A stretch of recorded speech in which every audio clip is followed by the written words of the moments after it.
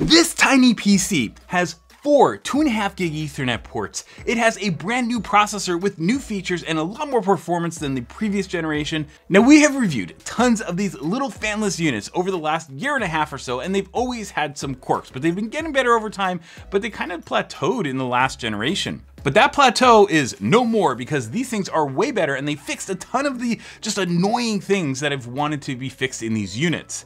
But hold on, let's back up. Hey guys, this is Patrick from STH, and this is the brand new fanless mini PC. Now this has to be one of the most anticipated reviews, not just by I think our viewers and our readers on the STH main site, but also just me. I've wanted this new version since I saw the first designs for it. And the reason is that this uses the brand new Intel Alder Lake-N processor. So we have both the N100 and also the N200 versions here. While they are still 4 cores, when you guys see the performance of them, you are going to flip out because the performance in this generation is just way better than we saw previously. And the reason that we have both the N100 and also N200 versions, and you'll notice that we actually have like literally 3 of the exact same units, other than one of them has the N200.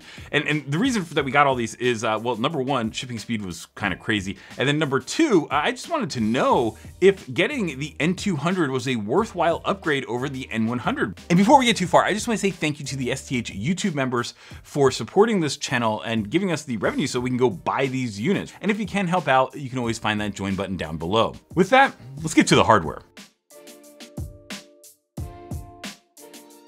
Okay, now all 3 of these units are exactly the same, except one of them has the N200 in it. And so what I wanted to do was just, we have these set up so we can do our performance and power stuff, and we can show you that in a little bit. But I wanted to take this one and just walk through the hardware, and we're gonna start with the outside of the system. Now, the first thing that you're gonna see is the front of the system. There are some new features and some old features, and I actually kind of like what they did here. So first, we have a power button, and then we have 2 USB 3 ports. Awesome. We also have a TF slot, which is basically a micro SD card slot. And then we have a couple of other little tiny features that you might miss otherwise. The first one is that we have a clear CMOS button, which is recessed. Thank goodness it's not one of those designs where it's just an easy button, because frankly, I don't think you'd want to do that all the time. Now, the other feature, I have no idea what the heck this is, but there's a little recessed thing that is called G. And I don't know what G means here, but you can maybe tell me in the comments. Now, the other small feature I just want to show real quick is that this does have 2 little holes. So if you want to go and add a Wi-Fi NIC later, you can, and put antennas and actually have a little spot to pass them through the chassis. Now, speaking of the chassis, we've looked at a bunch of these units, and this is definitely one of the bigger, but also one of the better chassis in terms of performance. And I'll just kind of show you, this is the 5th generation one with the N5105. This is much smaller. This one weighs a lot more. The new one weighs a lot more. And we've seen this chassis in the N5105 and found this one's actually pretty good. And if you're wondering why we have the 5th generation one over there that we never reviewed on YouTube, well, I'll get to that in a little bit in our key lessons learned. Okay, now moving to the back, this is of course the place that you want to be on this system. And the reason for that is that we get 4 2.5 gig Ethernet ports. These are Intel i226V ports, so they are the newer version. They're not necessarily the old version like the i225B3s that we saw previously. We get another pair of USB 3 ports, and then we also get a HDMI and a display port output. And finally, we get a 12-volt DC input, and we're gonna talk about those power supplies because they got a lot better in this generation too. Okay, now on the bottom of this, you're gonna see we have the newer design with the vents, and there's even a little update there. Now, if you go back into the archive of STH, you'll see that these things used to just be like kind of flat, just things, and you would actually not get enough cooling to the bottom of these systems. So I do like the fact that finally, you know, we are getting some venting on the bottom, and that transition happened about a year ago. Getting inside the system, there are 4 screws, so it's pretty easy to get inside, and then this bottom panel just lifts off. And before we get too far, I just want to point out that on this bottom panel, you might see this, but there's actually a little mesh, hopefully you guys can kind of see this, that now covers these holes. It used to be that, you know, you'd buy one of these things and these would just be giant gaping holes, but we finally have a little mesh. And it's just one of those little tiny quality improvements that we're seeing now. And just like every generation of these, we start to see like a little bit better quality. And I think this is just a small example of that. Okay, now looking inside the system, you're gonna see some new stuff and some old stuff, right? So a couple things here. So first thing is that we have our main components where we have on this side, we only have our memory as well as our NVMe SSD. Now you're gonna see that this has a couple of new features that are a little different than the previous gens. Let's start with the memory. So in the previous gens, we had 2 DDR4 DIMM slots, but in this generation, because the N100 and 200 and 305, all those are only one channel or single channel memory, that means that we only need 1 DIMM. But we're also moving from DDR4 to DDR5, so we do get more performance out of that 1 DIMM, and so it's just kind of that trade-off. And a lot of folks were running those previous generations with only 1 DIMM because it was lower power, but that also means that you got half the memory bandwidth anyway, so getting 50% more memory bandwidth because of DDR5, I think is a good thing. The other thing that was a little different in this generation is that we started getting things like this as our memory. Instead of getting some kind of no-name brand, we now have Crucial Memory, which is a Micron brand. And I think that's a good example of where the companies that make these say, hey, you know, we know that folks don't really like getting the no-name brand memory, so what does it take to go and use branded memory? Now, the next thing you're gonna see is that we still get our M.2 NVMe SSD, which is something that we've seen for generations, but then you'll see under that, we have something that's quite different. So there's an M.2 slot here that is really for, I think it's for like Wi-Fi, but one of the things that you get with this system is that you get this little H board that allows you to put another M.2 SSD. So I guess the idea is that you could take 2 SSDs, stick them in this fanless enclosure, and then you know, have a ton of storage for a low power firewall node. I don't know why. Now, something that I was told as a reason that these things were delayed when I ordered them was that some of the early ones had issues with this little H board with the M.2. The other thing about this, which is different if you have like an older one and you've never seen these, is you know, you can actually get these things to make noise, and I'll show you why. So this little H board is not actually tied into the motherboard, and so let me let you hear this. And so it just kind of floops around, and hopefully you can hear that. And sometimes, like, you know, if you were to go take it and go like whack or something like that, you can hear the thing and you're like, what the heck? This thing feels like a solid metal block. Like, what's going on? Well, it turns out it's a little M.2 board. Okay, so let's talk about the performance of these before getting to our key lessons learned. The big thing in terms of performance on these is just clearly the fact that the N100 is a massive jump over the N5105 and also the N6005. Now, these things are still 4-core processors. Of course, you get an updated, like, you know, GPU IP and all that kind of stuff in these. So if you are going to do things like pass through a GPU or whatever, you have a new GPU in the N100 or N200 series Alder Lake-N. And let me just show you a couple of charts in terms of what I mean by this is way faster. For example, when you compare something like an N6005 or N5105, which are pretty close to one another, with this, the N100, you're going to see that you get about maybe 30-something% better single thread performance, and multi-thread performance can be up there as well. I'll say that just in our testing, the N100 was about 25 to 35% better performance than the previous generation, which is just frankly awesome. Now, on most of these systems, it's about $40 more to upgrade to the N200.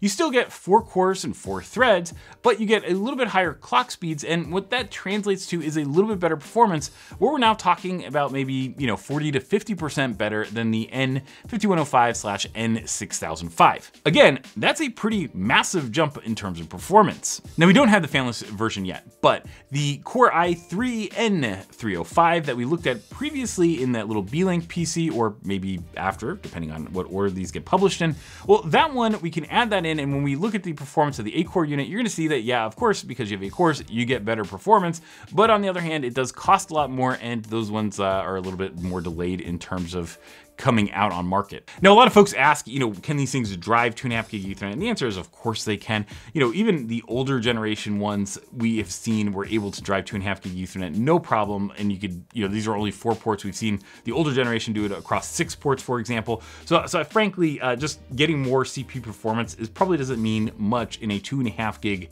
chassis like this. The one thing it does, though, is it does give you more performance. So if you wanted to do something like virtualize these, you can. We put Proxmox on both of these units, and it worked out of the box. By default, if you get these with storage and memory, you're probably going to get OPNsense pre-installed, but I would personally just reinstall OPNsense and just download it yourself and just reinstall it. If you do want to use pfSense, you're going to have to use something newer than the just kind of free pfSense that's just out there. You're going to need to use a newer version that has things like support for the i226. There's things like pfSense Plus, Plus, for example, if you want to go do that, and also some nightly builds. But with the extra CPU performance, it's pretty trivial to just easily go and create a Proxmox, kind of base system, put OPNsense in a virtual machine, and then just virtualize your firewall router solution. The reason you might want to do that is a couple folds. Number one, it is easier if you want to go do updates or upgrades. Also, if you have to roll back, you can snapshot things and then roll back your VM in case a upgrade goes poorly, which I've definitely used that a couple times. And the other nice thing that you can do is you can make other VMs if you want to have other services that are maybe not offered by OPNsense. You can totally go do that here. And that's the advantage of just having an extra processor, just more headroom to go do that. From a performance perspective, do you need the N200? I don't think you do. We're gonna see the power consumption in a little bit, but I also think that the N100 is probably where my recommendation is gonna be for the 4-core processors. And speaking of power consumption, let's get to that next.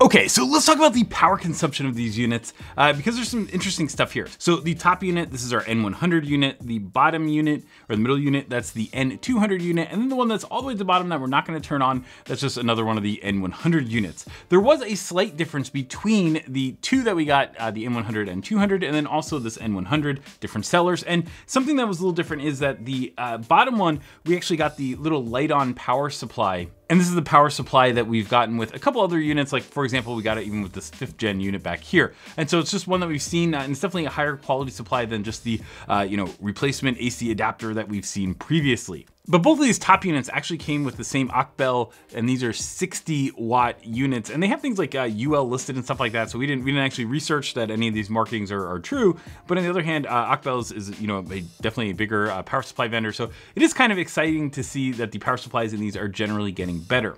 And because the two that we're going to be comparing came with the same power supply, what we're just going to do is just have one set up over here, and what we're going to do is look at these two units back to back, and we already have the first one turned on. So the first one that we have turned on is the N100 unit. It's right now running Proxmox, and we have one 2.5 gig Ethernet port that's active. And what you'll see is that the idle on this one is about 11.4, 11.5 watts, somewhere in there. Now let's see what happens when we go and stress this thing. So what I'm gonna do is I'm gonna go and turn on a little stress mechanism and just kind of see what this looks like. So in terms of power consumption, this is only using like 22.4 watts. And frankly, you're never gonna really run one of these systems at 100% like CPU utilization like we're doing here. But still, the fact of the matter is that if you wanted to, this is low enough and it's just really at that level, but you could get a PoE, like PoE plus splitter and actually go and run this off the 12 volt there. The other thing I want to point out just real quick is that you're going to see that our core temperatures are somewhere in that 40-ish Celsius range. And that's okay, frankly, for a 24/7 box. If that's what you see when you go run it at 100% CPU utilization, that's pretty awesome. Okay, now we have the Intel N200 version, and this is of course the faster version. Something that you're just going to see is that in terms of our idle power consumption, we're still somewhere in that maybe 10.4 to 11.5 watt range. So it's about the same idle power consumption as the N100. That's the first point. And then the second point I wanted to do real quick is let's go throw a little bit of a load on it. And here's where we're gonna see a little bit bigger of a difference. So this one is now at about 27.4, 27.5 watts. So going from the N100 to the N200 does give you more performance, but at the top end, when you're really stressing the CPU, it's gonna use maybe about 5 or so, 5.5 watts more. Now there's one other thing that I think looks a little bit weird, and that's just the fact that the core temps on this one are getting up to about 70 degrees Celsius. And frankly, for a 5 watt difference in this chassis, we've tested a bunch of different configurations of the chassis, that 5 watt difference in terms of power consumption should not be pushing, this one to like 70, and we had the N100 at 40. So my guess is that we don't have a great contact patch between the CPU and the chassis here. And that is one of the challenges on these AliExpress units, is that sometimes they come out of the factory and they are not perfect, or maybe they get damaged in shipping. I don't know exactly what it is. And we have folks on the forums, and we have big forum threads on this where people just go, re-thermal paste them and come up with solutions to improve that contact patch. But it's kind of interesting. It's the first one that we've reviewed where we have really seen that difference in the build quality. And it's kind of funny just because these also came from the exact same vendor in the exact same package. And the other reason I think this is an anomaly is just because the other N100 unit in the exact same one uses the same amount of power, and it also doesn't have the 70 degrees Celsius thing. It's more in that 40 range. So with that, let's get to our key lessons learned. Okay, now with all of these mini PC reviews, I love to have a key lessons learned discussion, right? And so what did we learn from these units? Well, I have a couple of key learns. Like one, I think that the new processor line is absolutely awesome. This is a huge performance upgrade, and I can't wait to get the Core i3 N305 version because I just think that that's gonna be, like the exact one that offers that extra bit of performance that I'm just so excited about. We've already seen it in a desktop PC. I just kind of want to see it in this fanless form factor. The other thing that's very apparent in these systems though is just what they've done around them. Examples, these things have come with OCBEL and also light on power supplies that have some regulatory markings. I'm really just jazzed on the fact that, we got better power supplies in this as well. And there are other little things, like for example, just, like the fan mesh that's on the bottom here, the ability to have that second M.2 SSD if you want, or you could go put Wi-Fi or just nothing in there. And then just using this chassis, which we found is one of the better cooling chassis out there for these kind of fanless PCs. I just think that overall the quality of these is much better. Now we did run into that weird temp issue on the N200, and we're gonna go probably just, re-thermal paste that CPU and the heatsink block and all that kind of stuff, because that's usually what that is a sign of. So if you see that, definitely go look for it. And it just kind of shows that these things are not like perfect quality, because that should not have happened. But on the flip side, we still got 2 out of 3, awesome. And this is one of the first ones that we've seen after ordering probably 24 of them that we've actually run into that issue. We have seen folks on the forums though, and we have big forum threads on these things, so you can go look in the forums, and if you run into anything weird on them, that would be a good place to go get some support. The one thing that really got me though was really just the shipping times. Like the AliExpress shipping times, like taking a month and a half to get a unit here, I think on one of them was just too long. Hopefully that's just a symptom of these things were brand new, so they just were selling them before they were ready to ship. The second 2 units that we purchased got here a lot faster, so I think that's that's just kind of a bummer. It's just part of AliExpress shipping, and just be aware that it's not like Prime shipping where it shows up in a day or same day or something like that. Hey guys, I hope you like this installment of our little mini PC firewall series. I think that these things are super awesome, and frankly, they are putting some distance between them and the previous generation products. While they're not perfect, the one that I can't wait to see is the i3 N305 version, because 8 cores I think would be a game changer in this space in terms of capabilities, and we are gonna have that very soon. So if you did like this video, well, you can definitely check out some of our other videos, but also give this video a like, click subscribe, and turn on those notifications so you can see whenever we come out with great new videos. As always, thanks for watching. Have an awesome day.